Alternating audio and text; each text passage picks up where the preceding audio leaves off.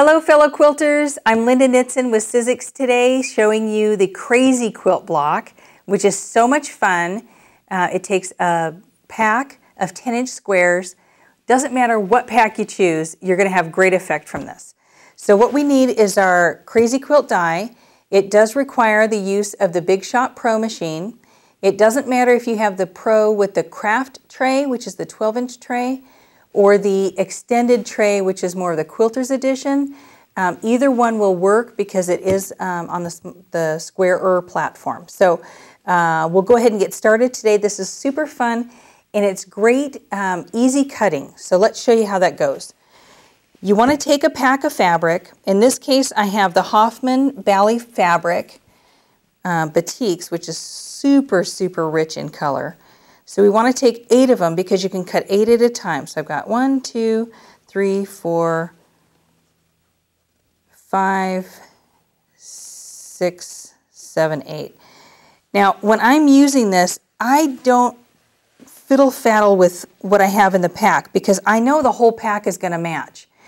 The trick is you really don't want 2 of the same fabrics together. So when you're counting them out, just make sure that you don't have the exact same ones sitting next to each other. Okay, we want to lay these 8 on top of the die, and you just want to make sure that your pieces cover the exterior of the shape. So just be careful of that on all sides. So you're going to get close on 2 of the sides. Just be wary of that. Okay, so when you get that settled, take it to your machine, lay it in the tray, place your cutting pad on the top, and give it a couple of quick turns. Very important to slide that cutting pad off. You could experience some static cling. It was so simple, so we're going to remove the edges here. And that's the little bit of waste that you're going to get off of that 10-inch stack of fabric. Okay, now here's where the fun begins, because all you have to do is take each one of these stacks and reposition it. So we're going to start with this one being the first one. So if I open these pieces up a little bit, this is a little bit of waste too. I'm going to pull them apart so that you can see them a little bit better. What you're going to do is choose a number 1 piece. So in this case, we're going to use this one as our number 1 piece. We're going to leave it alone.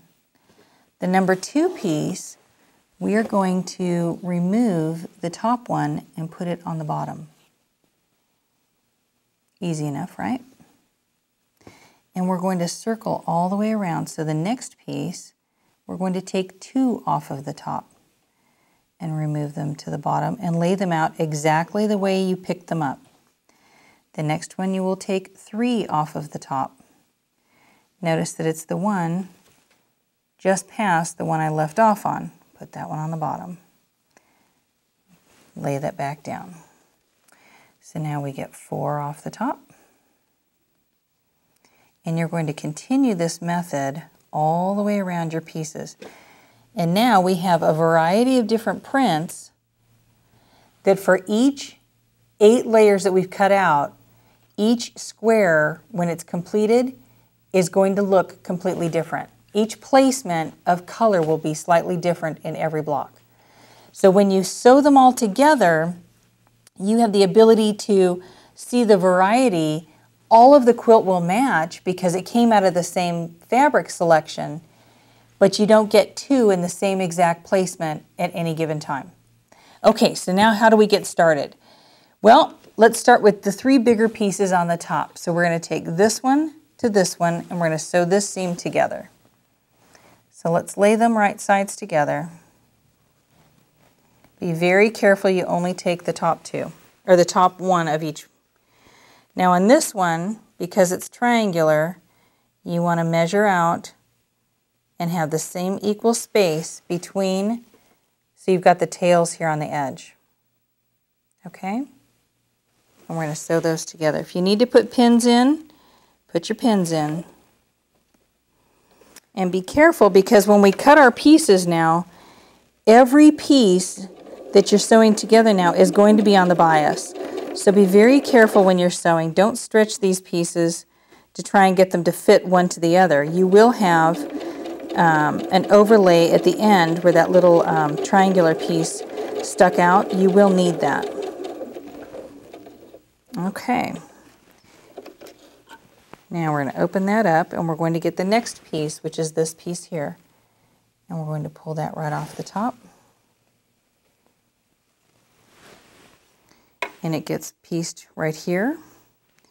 And you're going to roll that over.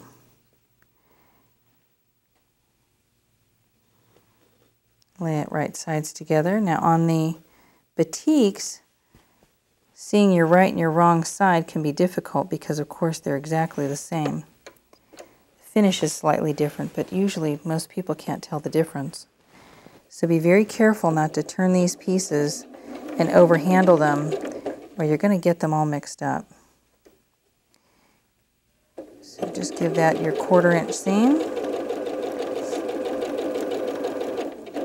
And I say 1/4 inch, it's really a scant 1/4 of an inch. Be true to your 1/4 inch seams. All right, needle up, give that a snip. Now we're going to lay that in one selection. We're going to come back to this. We're going to sew the next 5 pieces together. So the next will be these here together. Don't be confused seeing the 2 colors on showing because we've already used these, remember, so we're still in good shape. So we want to take these 2 and roll them over and sew them together. And again, the one edge lines up perfectly and the other has the dog ear here. You're going to see that triangle hanging out the edge. That's perfect. You just have to be careful not to mix up your pieces any. And you're just going to go in order. So we have that one. Open it up. Take the next one over. Again, make sure you only take the top one. And you want a slight overlap on this side so that when your seam comes in here, it's going to be a 1/4 of an inch here. And then same, if I turn that over, you can see it a little bit better. I'll have a 1/4 of an inch from the edge of that triangle piece. And I hold my threads when I get started just so that thread doesn't get all jumbled up on the back side and become ugly. And then we have one more on the end here. And that fits right into here. Again, lay it right sides together. And the same thing, you're going to have that hangover here of the triangle piece on each end. Now this, of course, goes much quicker once you get the hang of it. And you're not talking your way through it. But the effect is truly awesome. And this is a good place to use the fancy stitches that your sewing machine came with that we don't often use. Okay, now this is the last piece, goes on the end here. And I would finger press these, and I would press them open actually. Just give it a little press before I place that last one on here. And once again, you're going to have some overlap on each side.